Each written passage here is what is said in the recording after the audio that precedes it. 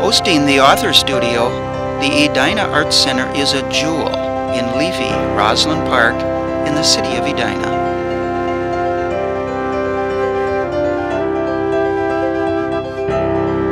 It showcases the Peggy Kelly Media Art Studios, the Margaret Foss Gallery, and the Clark Gift Shop. We have a full-service media transfer department where our staff is close enough to keep your projects simple. Our gallery offers many shows throughout the year, including our annual Members Juried Show in the fall. The center serves over 5,000 students and guests each year and offers classes in painting, drawing, jewelry, photography, writing, and many more. Our pottery department features 15 different kilns, and we're known as the biggest little pottery department in Minnesota. At the Edina Arts Center, we live up to our slogan of, "Every day I need art." Now sit back and enjoy this episode of the Author Studio, hosted by Colin Nelson.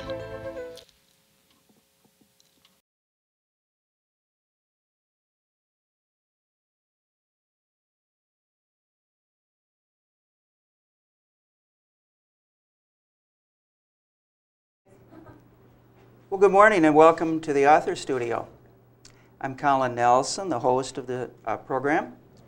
We'll talk to our guest in just a minute here, but I'd like to encourage you, after the show is over, to take a walk around this fascinating building. You do not need to be a member or an Edina resident to take classes here, workshops, to participate in any of the programs, or become a member. So I would encourage you particularly to look at the gift shop, which is to your right. There's also a media studio to your left that's very interesting and actually is underutilized. So if any of you need that kind of help, it's available. In addition, for those of you that may not know this, the Edina Film Festival is going on right now. Tonight is the final night at the Edina Theater. I'd encourage you to consider going. All proceeds from the film festival come back here to support the Edina Arts Center. So we'd welcome you to do that. We'll go from 10 to 11 today. If you need lavatories, there's one behind you or one around to your left. We have run this program for about 2 years now, and the purpose of the Author Studio is to introduce local writers in all types of genres. We've had children's books, art books, fiction, nonfiction. We even had a poet who studied with Allen Ginsberg. That was quite the conversation. Anyway, today our guest is Laurie Hertzel, who is the editor and book reviewer at the Star Tribune. I'm sure you're all aware of who she is and familiar with her. You may not be aware, she's written an excellent memoir called News to Me, The Adventures of an Accidental Journalist. So we're going to talk about this in just a minute. Thank you. For those of you that are new to the program, I'm passing around a sign-up sheet. If you'd give us your name and your email, we will keep in touch with you for future programs and future authors. Thank you. So Laurie, you originally were born in Louisville, right? Right, Kentucky. Mm-hmm. And I read, maybe 6 months to a year ago, an article in the newspaper about you going back to Louisville to, I don't know, we could say find your roots, so to speak. Uh-huh. And I thought that was so similar to what I thought you did in this book. Was it kind of an effort to go back, so to speak, when you wrote the book? The book is a memoir of growing up in Duluth and my early years in journalism. I worked at the Duluth News-Tribune from the time I was 19 until I moved down here in 1994. So I was there for almost 20 years. And a memoir is really, it's an interesting genre. You go by memory, but you also have to do research. So yes, when I wrote the piece for the Star Tribune about going back to Louisville, I didn't remember Louisville. I moved away when I was 2.5. They pronounce that Louisville. I know they do, but I have lived up here long enough that I don't pronounce it that way, and I feel silly saying Scandinavians say Louisville, right? Yes, Louisville. So I was 2.5 when my parents moved to Duluth, and my husband and I went back in the spring just to visit because it was where I was from. I didn't remember it. I had heard all these stories, had lots of pictures, and I went back thinking that I would feel this great connection. And what the story was about, the story that you read in the paper, was I went back and I felt nothing. I didn't remember anything. Nothing resonated. We went back to the house of where I was born, and yeah, it looked just like the picture, but there was no emotional resonance. Writing this, there was a lot of emotion because, of course, I do remember living in Duluth. I lived there, and like I said, until 1994. So writing this book, I went back up to Duluth several times to do research, to interview people that I had worked with, to go to the library and read through old copies of the News Tribune from when I first started working there, and just kind of walking around and getting a sense of place. I had not been back to visit the News Tribune building until after the book came out. This was sort of interesting. The editor had changed, so there was an editor there who didn't know me, and I had written to him and asked if I could come back to the paper and go through the files and look at the old photos and try to get a sense of what had been going on at the time and maybe use some of the old photos for the book. And he said no. Wow. And it turned out, it was very strange because he never told me why. And later I found out that my timing was really bad. There had been another local writer who had gone through their files and stolen a bunch of things. And so he was just saying no to everybody. But I'm like, I worked there for 20 years. I'm writing a book about the paper. But actually, in some ways, it was better that I didn't go back to the building until after the book was published because it had been remodeled so much that it didn't look the same. And it might have interfered with my memories of where things were and what things looked like at the time. You told me the writing of the book itself was accidental. Yes. What do you mean? Pretty much everything I've ever done in my life has been an accident. I've never been one of those people that said, okay, by the time I'm 20, by the time I'm 40. I have been working at the Star Tribune for about 17 years, and before I started at the Strib, I was a writer. I was a writer in Duluth at the paper. I was a writer at Minnesota Monthly Magazine. I've written short stories that have been published. I've written articles for newspapers and magazines all over the country. And when I started at the Strib, I was as an editor. And about, 8 or 9 years ago, maybe not quite that long ago, it occurred to me that even though I think of myself as a writer, I've been doing nothing but editing for a long time. And so I started writing a blog. It's called 3 Dog Blog.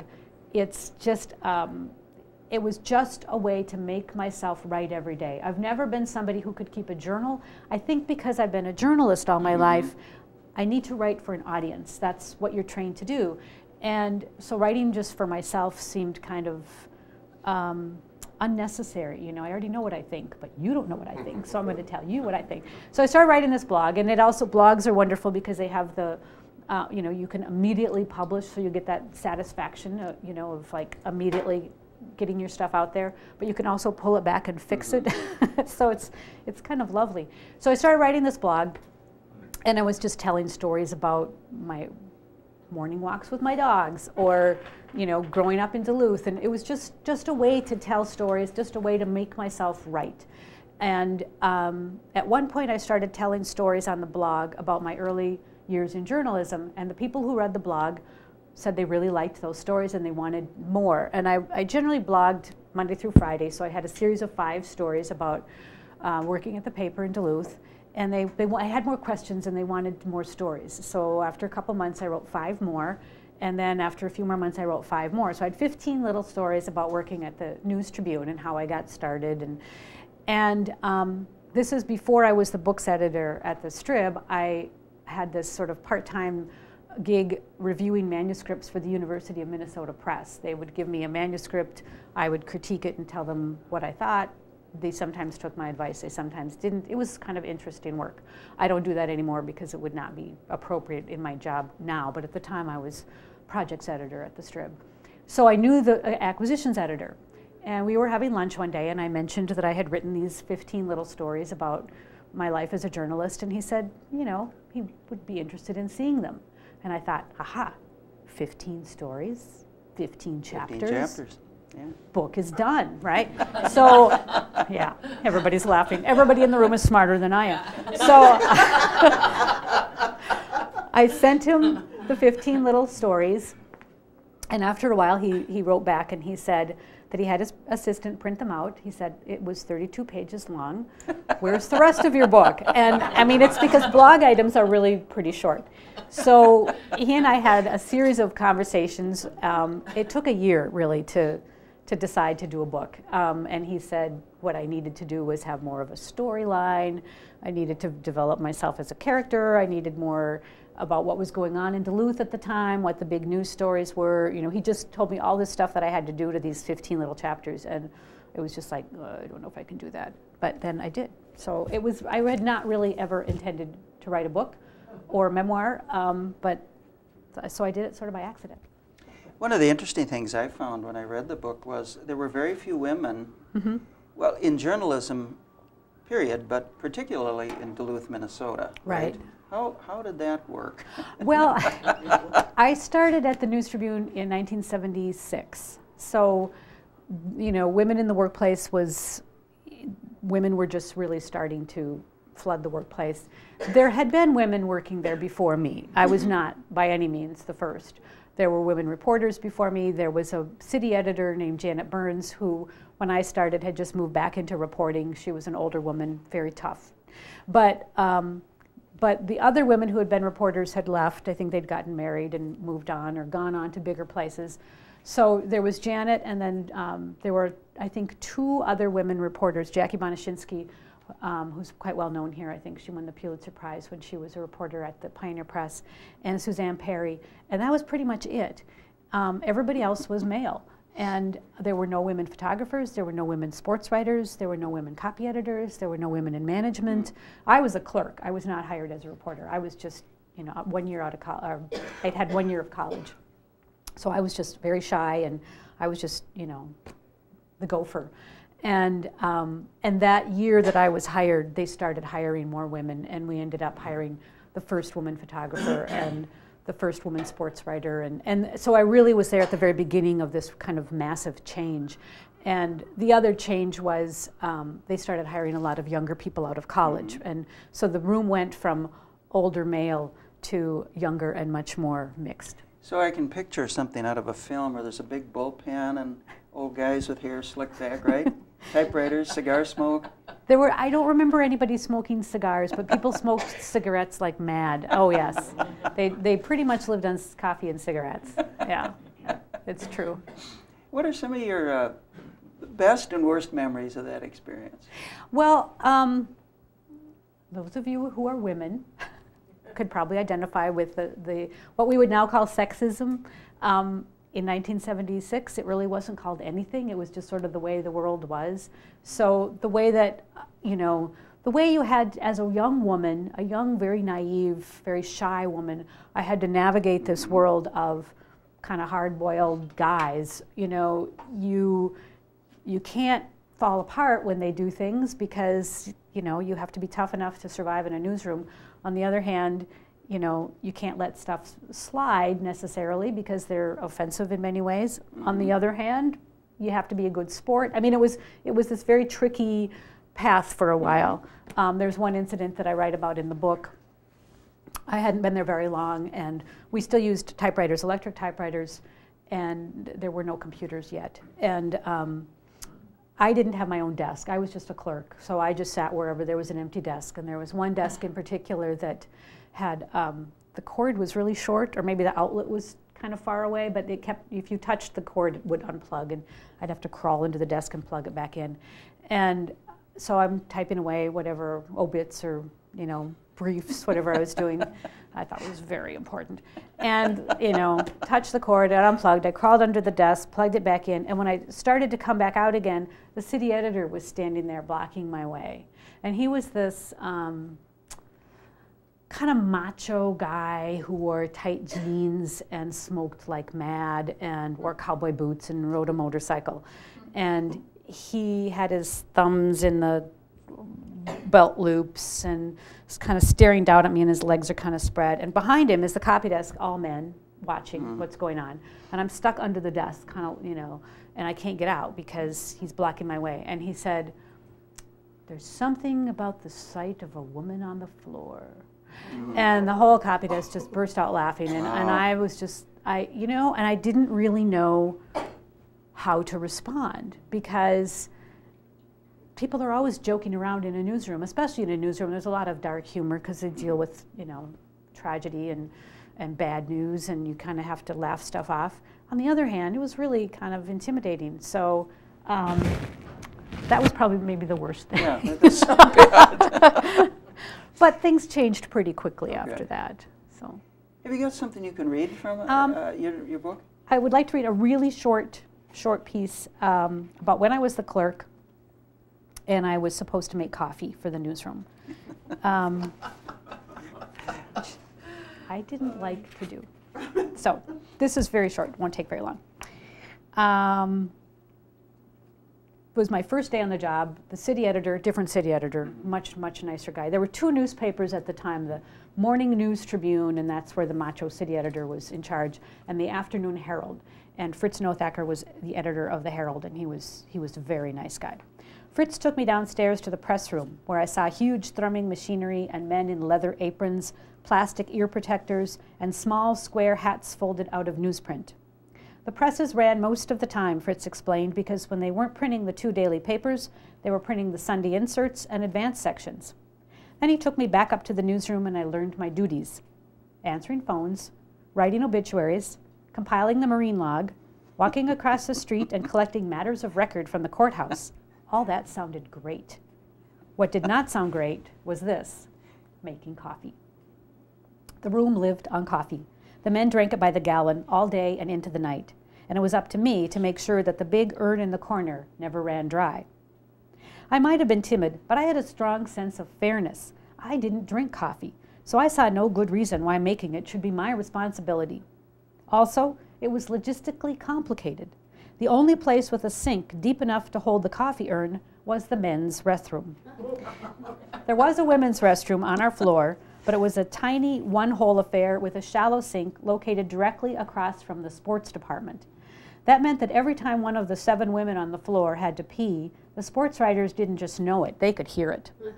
It was a humiliating bathroom for a shy person, and it was of absolutely no use in making coffee. To make coffee, I had to lug the urn down the hall to the men's room, pound on the door, yell, "Is anybody in there?" and then go in and fill it up at the big deep sink, hoping that no guy came in needing to take a whiz, and then stagger back with it down the hall, water sloshing my ankles. This was not something I was inclined to do, so I set about scheming to get out of this responsibility. First, I started bugging guys when they were at their busiest. "Can you fill the coffee pot for me? There's someone in the bathroom." They didn't care to be interrupted when they were on deadline, and they didn't want to be away from their phones when they were waiting for a call back from a source. So this drove them a little nuts. And then I made coffee badly, undrinkably so. And in a newsroom, that's saying a lot. Guys sauntered over to the coffee pot, filled their blackened cups, took a deep swig, and then coughed and choked. Maybe they even spat it out on the linoleum floor. "Gah! Who made this?" And someone would give a nod in my direction. I was over at the city desk answering the phone and typing obituaries and throwing wadded up press releases into the trash without looking, you know, trying to appear swamped and important, just like Fritz. And I said, "Isn't it any good? Sorry, I don't drink coffee. I don't know how it's supposed to taste." So it wasn't too long before that responsibility just sort of evaporated and I could concentrate on the fun stuff. Snooping around the county courthouse among the bankruptcies, marriage license applications, and divorces, calling the fire chief to get the fire runs. Food on stove was a common one, as was dryer fire, which almost certainly launched my lifelong paranoia about leaving the dryer going when I'm not home, and writing short, newsy items for our daily Duluth Briefs roundup. When the Herald came up off the press in the early afternoon and was delivered to each desk by Nancy the copy girl, I opened it up, turned to the Duluth briefs and stared at them with love. I wrote that. I wrote that. I read them over and over. I got no byline, no tagline. Most of them were written straight off of news releases and required no human contact whatsoever. But even so, there was something magical about seeing words that I had written put into print and distributed for all the world to read. So you can see I was not a very good clerk. No, that was very nice. We get a lot of requests in our writing classes here at the Arts Center for memoir writing. 25 words or less. How do you write a memoir? I can't do it in 25 words or less. Do you really know? Is anybody going to count my words? Memoir is a really tricky genre because there's nobody watching to make sure that you're telling the truth, and people tend to lie, exaggerate. I did not, because I'm a journalist. I don't think that you should. I think that memoir should be as true as you can make it. Memoir is based on your memories, but it can't come entirely from your memories because your memories are faulty. So it's interesting because I think ever since Angela's Ashes, have you guys, most of you read Angela's Ashes? It has become the norm for memoir to read like fiction. It reads like a novel. It has great characters, and it has funny scenes, and it has dialogue, and it has all of this stuff that a novel has, but it is all expected to be true. And that's a really high bar. There's not a lot of dialogue in this book because I didn't really take notes on my whole life. And the dialogue that's in here, I either remember very well, or I took from letters or news stories, or as I interviewed people from my life, we agreed on what the conversation was.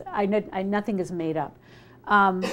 So you have to figure out the story you want to tell. A memoir generally is not your entire autobiography. This is just the story of my life as a journalist in Duluth. That's the parameter for this book. You have to interview people that you were with. You have to go back and do some research so that you know that you're getting the facts right. And then you have to tell an engaging story. I think it's the trickiest genre. Well, I've had a number of people talk to me about writing memoirs, and they'll tell me, well, but my life is so boring. What would I write about? What do you recommend? Like you picked a particular. There's a lot of humor in there. There's some drama. Some of the stories you covered, your trips to the Soviet Union. What would you recommend for people who want to write a memoir but feel they've not had an exciting, adventurous life? Nobody has a boring life. Nobody has a boring life. You could not persuade me of that. Everybody has a fascinating life. There's a novel, it's not memoir, but novel that came out this fall by Alice McDermott called Someone, which is a novel of a very ordinary woman. Nothing fantastic happens to her, and it's a riveting book because of the details. It's a great book, and I went to hear Alice McDermott speak when she was in town. She won the National Book Award some years ago, and she's just a very accomplished novelist. And she felt very strongly that people on the surface, people have ordinary lives, but once you start digging deep to the details of what happens to them, nothing is ordinary and nothing is boring. So I would say each one of you could write a memoir because you all have something in your life that eats away at you, or that you can't forget, or that you want to preserve. I started writing this partly because of the whole thing with the editor at the U of M Press, but the reason I started writing the little pieces on the blog was because there's so much about journalism that's changing so fast that a lot of our old traditions are getting forgotten. Just some of our jargon, why the copy desk has rimmers and slotters, and how things worked back in the day when we designed pages on paper using, cropping wheels instead of, just punching things into a computer. And I wanted people to remember that history. And I'm not an historian, and I'm not a journalist, and I'm not an historian of journalism, but through telling my story and what happened to me, I could get some of that down on paper and preserve it. So I think that if you're going to write a memoir, or if you're interested, you have to think, what is the story you want to tell, and who do you want to tell it to? I wrote this mainly for a regional audience, and I thought journalists, in particular young journalists, would be interested in this because of the history. A lot of people write their memoirs for their family. I teach memoir workshops. I taught one in Duluth last weekend, And my old editor from the Duluth News Tribune took my class, which was kind of funny. And he said that he wanted to write a history of his family to give to his grandchildren. So, you know, if you think in terms of who might read it and who might be interested in it, I think that will help you shape your story. You touched on something that I'm sure you've been asked before. The future of particularly print journalism. I know as an author we always talk about print books versus e-books versus whatever is going to come around the corner next week. Right. But let's look at journalism. It's obviously changing. From your perspective in journalism, how do you see the future? Well, I do get asked that question a lot, and you know, the short answer is I don't know. But I mean, I have some. We'll move on. I'm sure I have some insights. I mean, it's funny because when I was working at the Duluth paper, there were two papers. There was a morning paper and there was an afternoon paper. And reporters often had to write the same story twice. You know, they'd write it quick for the afternoon paper, and then they'd have more time to do more reporting and do a much more full job and a more responsible job for the next morning's paper. And then the papers merged and there was only one paper. And all the reporters were like, oh, thank God I don't have to write the same story twice anymore. Well, now you have to write the same story like 11 times because there's the internet. And so you write the story fast and get it online, and then you do some more reporting and you update it online, and you know, and you kept, so it's like things have gotten even more complicated. I didn't realize that. Well, I have a story in today's paper about an author, Catherine Powers, whose father, J.F. Powers, was a very notable Minnesota writer. Catherine Powers lives in Massachusetts, and she put out a collection of her father's letters, which was published by Farrar, Straus and Giroux this fall. It's been reviewed everywhere, the New Yorker, the Wall Street Journal, the Washington Post. We reviewed it because J.F. Powers was such a famous Minnesota writer. He won the National Book Award in 1963. And she can't get the book in her own library in Cambridge, Massachusetts. They turned her down. They said it's not on the New York Times bestseller list. They don't want it. So it was an interesting story. So I wrote it as a blog post because I try to do a blog post at least 2 or 3 times a week, books coverage, not my personal blog. And the editor liked it, and I had to do a story, which meant, you know, then you go back and you do more reporting and you get more information and you write it in, you know, a little different tone, and then it goes in the paper.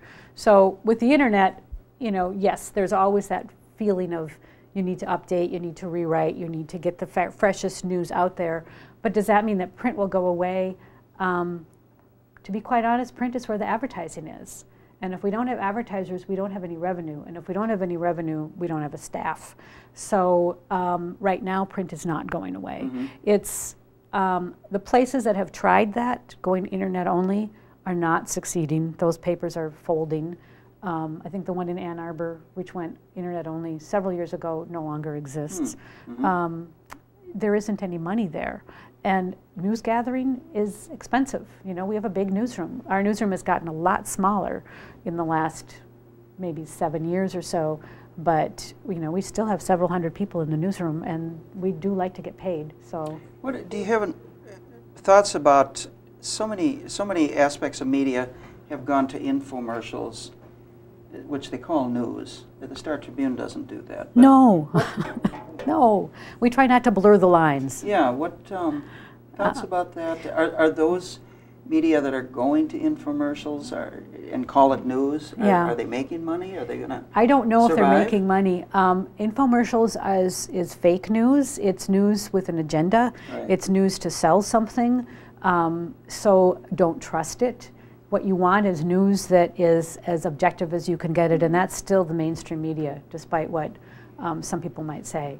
So, you know, that is a problem with the internet. You know, you can get news anywhere, you know. Anybody can write it. But I always am suspicious of news that comes from websites with an agenda. When somebody posts something from Democratic Underground or Tea Party news, either way, it's going to be slanted. And you're not going to get the full story, and you're not going to understand what's really going on. And those things are designed to get you riled up. Whereas I think if if someone posts something from the Washington Post or, you know, the Star Tribune, then you can at least trust that it's as objective as the reporter could make it. And it should have all sides covered. It shouldn't have an agenda. So I would just say beware of news with an agenda, because you don't get the full picture. But are they making money? Probably. Yeah. But money isn't everything. Integrity. Let's talk about your job. I would suspect that everyone in this room is a reader. So I hope so. I imagine, Laurie, when you go to work on Yes. a cold winter day, you sit in your office and sun is coming through the window, you're in a comfortable chair, dog is next to you in a pot of tea, and you get to read 8, 9 hours a day, right? Oh my God. A, I don't have an office. B, You I do don't have 2 dogs, though. that they don't go to work with Okay. me. Sorry. Yes, I'm the books editor, and it is amazing to me the number of people who think that my job means that I get to read all day. And actually, I don't mean to mock them, because I used to think that's what the job was too, which is why I wanted the job. Turns out that's not how it works. My job is to do any book news that goes into the paper. I edit and curate the 2 books pages that run on Sundays. We have 2 full pages of reviews and columns and that sort of thing. We also do reviews Wednesdays and Mondays. So I pick all of those books, edit all those reviews, write some of them myself. I also write a books column that's just sort of a roundup of who's publishing what and who's won awards, and just kind of the newsy stuff about local and regional authors. If we do author profiles, I usually do them. I don't do them all because it's just not physically possible, but I write a lot of the author profiles. I do Q&As with authors coming to town. I attend a lot of events and blog about it. I've started, the blog is well read, but it's not nearly as well read as print, obviously, so I've been taking the blog items, like I went to see Louise Erdrich in conversation with Jhumpa Lahiri, for example, and I wrote a blog item about that, and then I took the blog item and reworked it for print and put it on the books page, so that if you missed that event, you get a flavor of what it was like. So all of that is my job. I get about 1,000 books a month in the mail from publishers, and my job is to go through the books and decide which ones we're going to review. And like I said, it's maybe 10 books a week.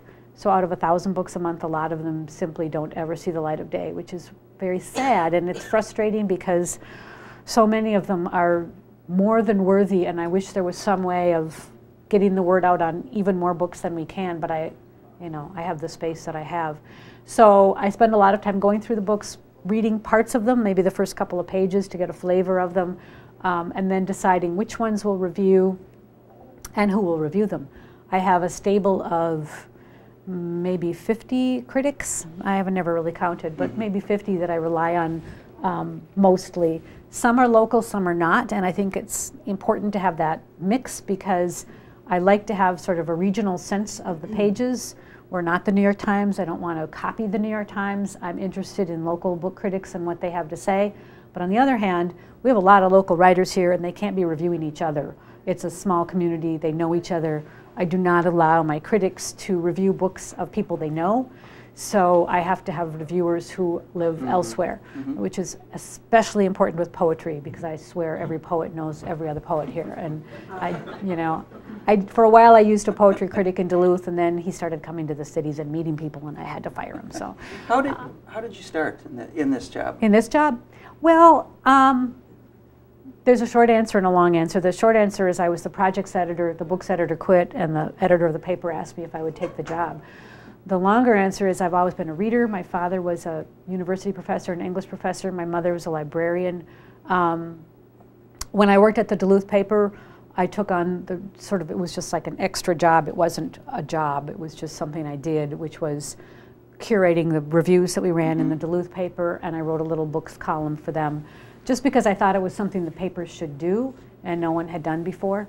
It was just extra work. And then when I moved to Minnesota Monthly, again, I just sort of made it part of my job to interview authors and write about books and look at books that were coming out and sometimes excerpt them in the magazine. So it's always been an interest of mine. And the books editor job has turned over 2 or 3 times since I've been at the Strib, and I did apply for it once and didn't get it, which is a theme of this book, but I never got anything the first time I tried, never. So I just kind of forgot about it, and then when Sally Williams left, I was the projects editor at the Strib. It was a great job, but I'd been in it for like 5 years, and it's a very high pressure job. So when the editor took me out to lunch and said, would you be interested in being books editor, it was a delightful surprise. There you go. And it's already been 5 years, but I'm not burned out yet. What do you like best about it, Laurie? Oh, geez. You know, there are a lot of things I like about it. I like the self-sufficiency. I've had 2 different supervisors since I've been in this job, and we're now on our second top editor. No one tells me what to do. I really like that. No one comes to me and says, you have to review this book, or my best friend wrote a book, will you know, I have autonomy, and I like that. I work best when no one's telling me what to do. If you tell me what to do, then I get kind of cranky. So if I had a novel, I know you like dogs. I do. You've got 2 dogs, right? So if I wanted to get reviewed, if I sent you the novel in a box with a couple of puppies, would that do it? You would be surprised how people have tried to bribe me. I am not. I am not bribable. Tell us a couple of those. I am absolutely not bribable. Yes. Well, I could tell you. How much time do we have? There was one guy. I don't remember who he was. We don't review self-published books. That may change at some point because that is such a growing field. But at this point, I'm already getting 1,000 books a month from commercial publishers who have curated and decided these are the best books. These are the ones that deserve to be published. There's so many self-published books, I can't look at them all.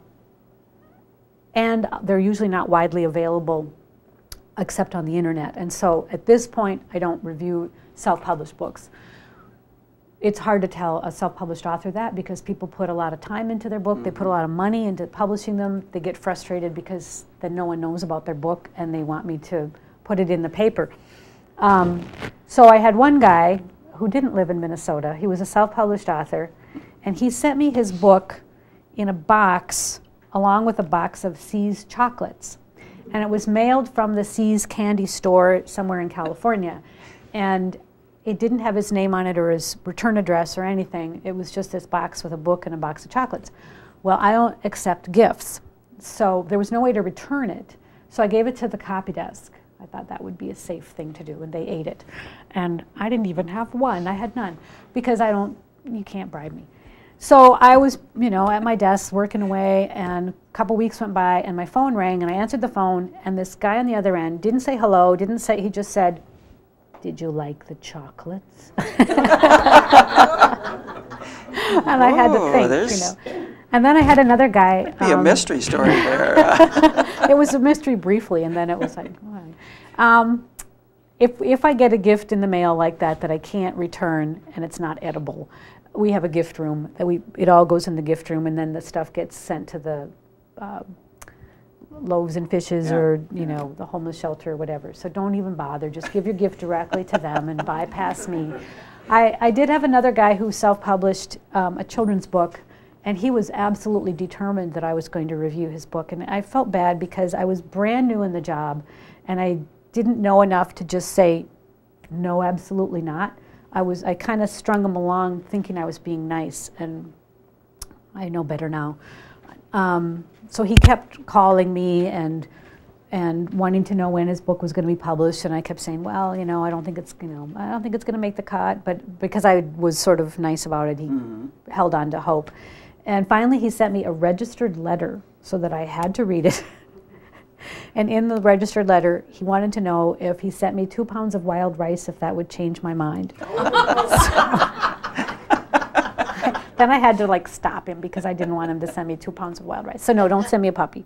Well, of the 1,000 books you get, can you tell us what criteria how do you pick the ones you do review?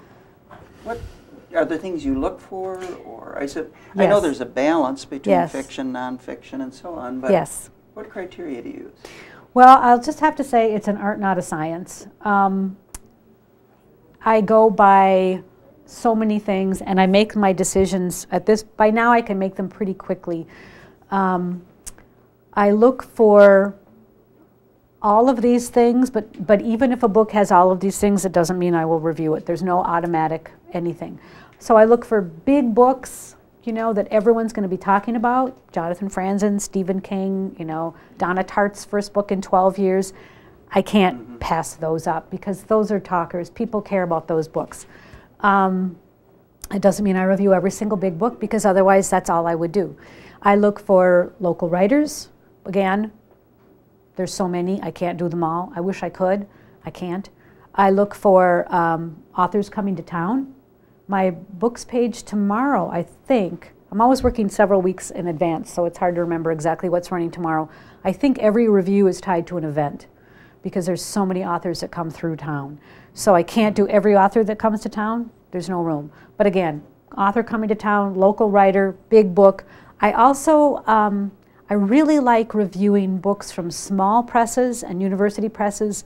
There are a lot of really wonderful, creative, small, independent presses that don't get much attention because where are they going to get noticed? Sarah Band Books. Presses. Yeah, Sarah Band out of Louisville, Kentucky. See, I said it right that time. They do beautiful stuff, poetry and fiction and essays. They're very small. A lot of people haven't heard of them. There's one called $2 Radio out of Chicago and Small Beer Press, which has nothing to do with beer. I like looking at Engine Books, does really cool stuff. And we have a review running tomorrow of an Engine Books novel by a guy named Snowden Wright. I think it's his first novel. And he wrote a novel about the life of blues musician Robert Johnson. Do you guys know Robert Johnson, who died at age 29? Very mysterious man, very little known about him. So Snowden Wright kind of took the guy's life and fictionalized it, and it's a really interesting book called Play Pretty Blues. Tiny little publisher, no one's ever heard of. He's coming to town. He'll be at Macabre's Books next week. Seemed like a perfect one to review. So that's one of our lead reviews tomorrow. So I'm looking for all of these things. I like to mix up genre. So we fiction, nonfiction, poetry, memoir. We do mysteries. We do popular fiction. We do young adult books. But you know, you can't mix everything up every time because again, space is like my big enemy.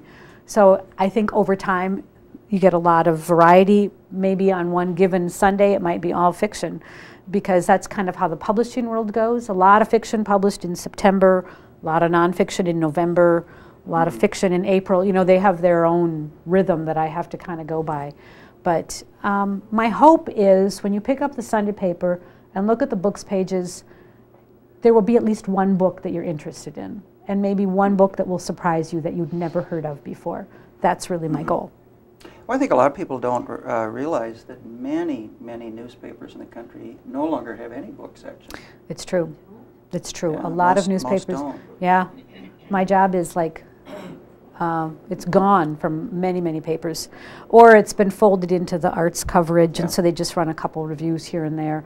The Star Tribune has been wonderful about preserving my space and even allowing me to expand it. When I took the job, we ran 2 full pages on Sunday, as we do now, and then a wire review on Wednesdays.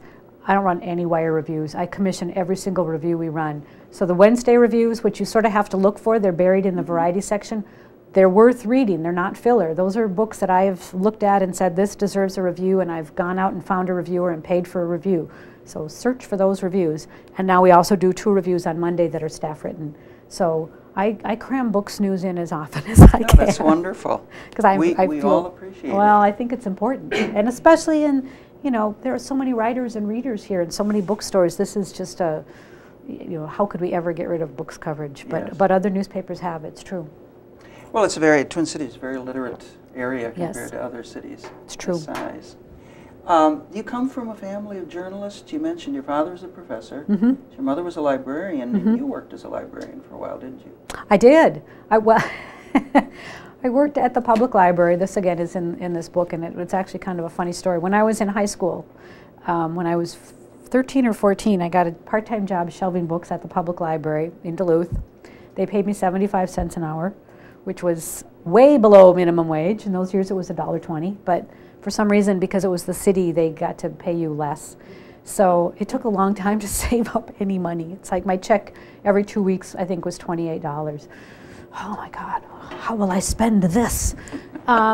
It was so boring. I just hated it. And I love libraries, but it was the most boring job you know, you'd go to work and there'd be all these books, and you'd load up a cart, and you'd put them in alphabetical order or by Dewey Decimal, bring the cart out, put them on the shelves, go back. It was 2 hours never went so slowly.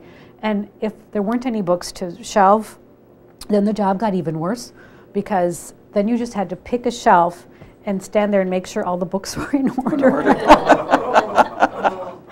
It was called reading shelves, and I would just about die. So I went to the newspaper from there.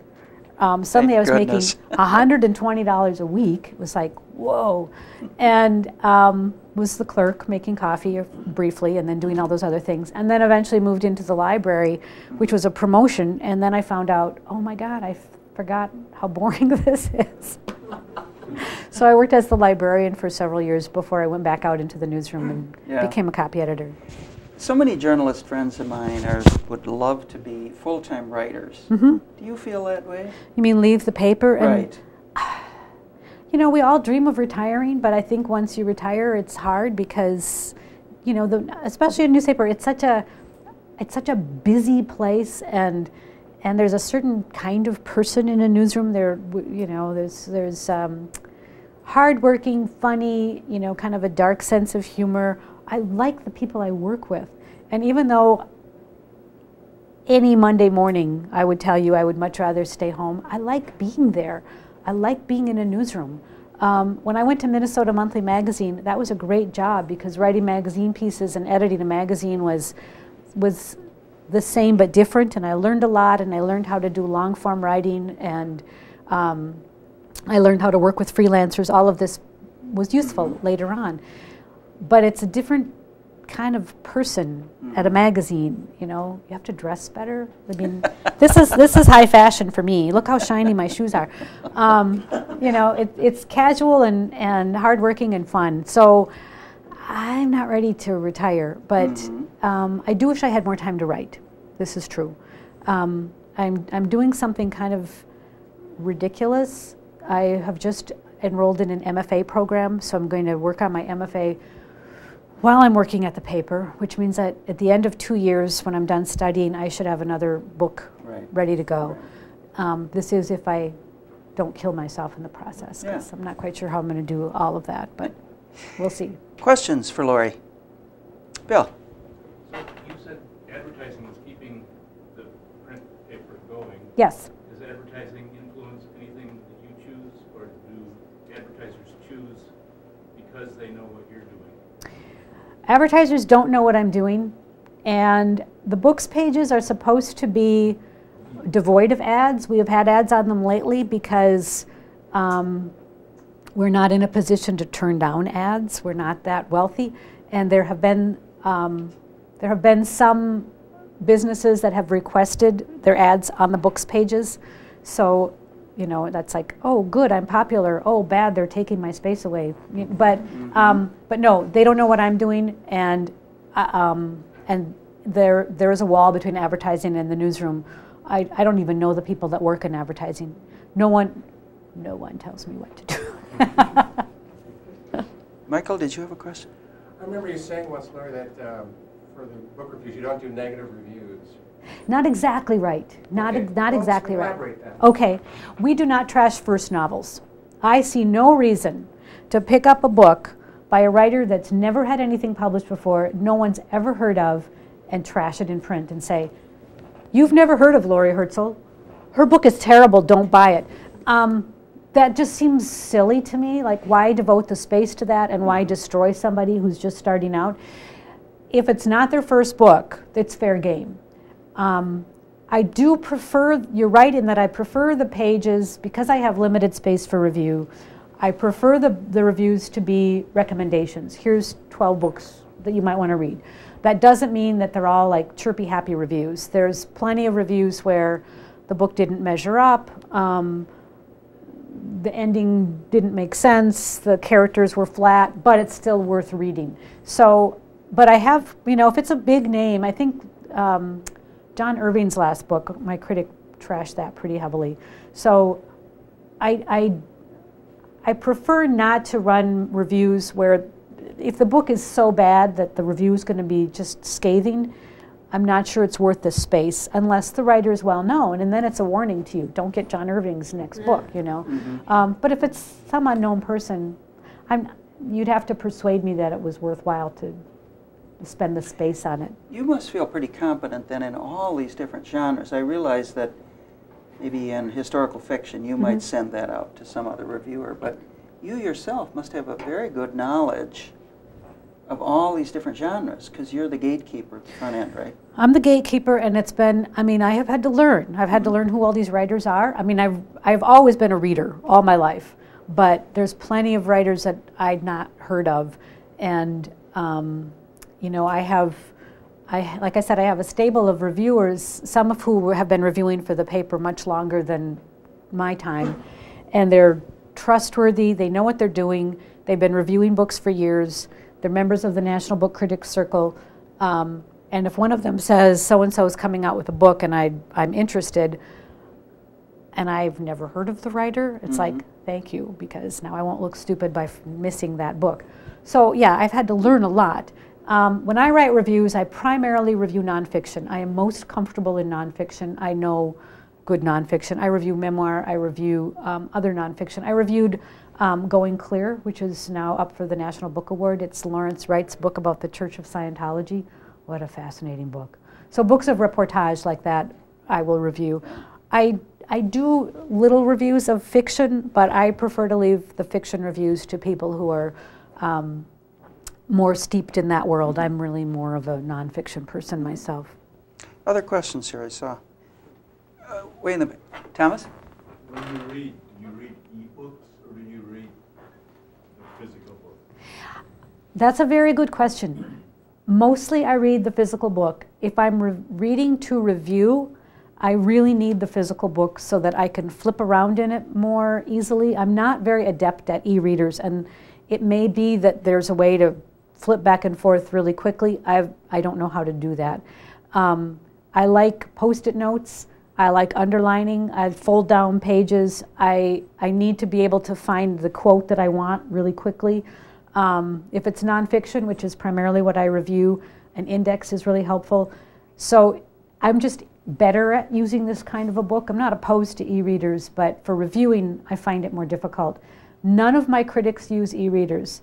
There is something out there called net galleys, because publishers, you know, when we review a book, a publisher will send a soft cover early version of a book about 3 months before the book is published.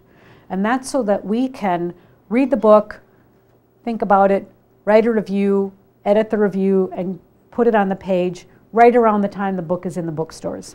It's called pub date. So net galleys is a way for publishers to save money by sending the galleys out as an e-book rather than publishing these soft cover early editions. I do not have one critic who will use the net galleys for the same reasons that I've given. They're hard to navigate and they're hard to highlight. And as far as just reading a book for pleasure, I do have a Kindle. It's the very first generation, which I hope means it'll be worth millions someday. The original Kindle. The battery keeps dying and I keep forgetting where the patch cord is. I don't use it very often, but I have used it. I've used it for books, kind of lighter books that I just kind of want to read for fun. There's a great kind of light book called Where'd You Go, Bernadette, that came out last year by Maria Semple. It's a funny book. It's a great read. I was sitting on the couch. I read reference to it on a Sunday evening. There was nowhere to go buy the book on a Sunday evening, and I downloaded it on my Kindle and I read it that night. So, Barbara, did you have a question? Well, as a photojournalist, I started out about the same time you did. I think. So it's just been taking me back to memories. I love the title of your book, and I'm wondering about. Does the title make a difference when you choose to review, and does the cover influence you when you to choose? And my last question is, what do you do with 1,000 books a month? The title, I mean, it's all a package. The title, the author, the book cover, do make a difference. They do, which is another reason why e-readers are difficult, because those things go, well, the title and the author don't go away, but the book jacket kind of does. Book jackets are a fascinating, they're fascinating works of art because they really convey a lot, and it's very deliberate. Even this part of the book is very, very deliberately designed.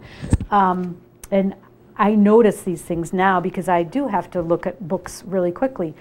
You can tell by the art if a book is serious, or if it's lighter, more populist, or if it's, you know, a mystery, or if it, I mean, you really get a sense of the genre and the seriousness of a book. And that doesn't mean that I only want serious books, because I don't, but I do want to know what I'm getting. Book blurbs make a difference to me, not what they say, because they all say, you know, this book is, you know, at the top of her power, you know, they're all silly. But who's blurbing it? You know, if Elizabeth Gilbert blurbs a book, that tells me one thing, and if Elizabeth Berg blurbs a book, that tells me something else, and if, you know, well, A.J. Jacobs blurbs everything, so that doesn't tell me anything anymore. But, you know, I mean, who it is that's blurbing it is a clue as to what kind of book it is. So all of those things, they don't make a difference, yes or no, but they make a difference as to my figuring out what kind of book it is even before I've opened the book. What do I do with 1,000 books a month? Like I said, I get these advance copies 3 months in advance. Those we recycle because they're not finished books. They are not to be sold. They are not for general distribution. They are out there. I can't tell you how many ARCs I have autographed of this, and I don't know where people are getting them. But ARC means advanced reader copy, and they're for bookstores to look at to see if they want to order the book for stock, and books critics to use when they review books. So those I keep until the finished book comes in, and then we recycle the ARCs. The finished book, after the book review has come in, I use the finished book for editing the review to make sure that the critic has quoted accurately and that other things are right, like the page numbers and price and things that might change. Sometimes the advanced copies don't have photos or indexes, and so I can add that information. Then I send the final copy to the critic as part of their pay. We also pay them money, which is nice, but they also get the finished book. The other finished books, the other 990 books, they go under the table on the floor of my book room, which you have seen, my book room. Yes. It's a little smaller than this room, and it's shelves all the way around, and that's where all the books are filed by month. And the ones that aren't reviewing go under the table on the floor. Twice a year, we have a book sale for Star Tribune staff. The money goes to nonprofits and scholarship funds. We raise usually about $2,000 to $3,000 twice a year, so about $6,000 a year. And it all goes to nonprofits. And then whatever doesn't sell at the book sale, we box up and we donate to the Shakopee Women's Prison for their library and their outreach projects. And then by then, I will have several thousand more books that have come in. So it's never ending. Unfortunately, okay, one more question. On Sundays, you usually publish a little section called Author Talks for the following week. Is there any way where you could put, a lot of those authors have never heard of, is there any way you can put like a one-line clue as to whether it's fiction, nonfiction, fly fishing in the woods, whatever it might be about, so people could decide whether they're Is that, are you talking about the coming next Sunday part? Next week, Author Talks, kind of a little black section that's in the... Oh, the author talks. There is absolutely no room. There are so many authors that come through town that calendar, we can only run a small part of it in print and the rest of it goes online, because if we ran every author talk every week, it would take up half a page, and I can't do that. So there isn't room to add anything. I violate Star Tribune's style. Don't tell my boss, but you know, I take out the address of the bookstore, I take out the subtitles, I take everything out to fit in more events, just so that I don't have to send you online. You know,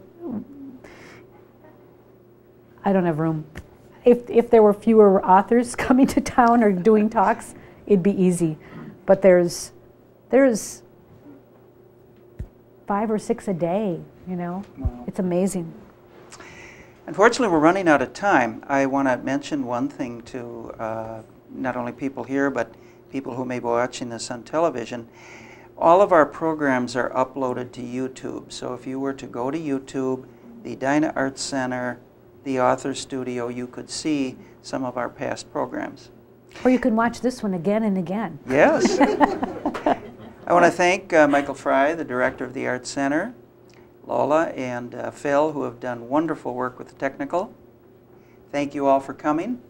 In particular, Laurie, thank you. Oh, thank you for having me. Thank you very much for coming.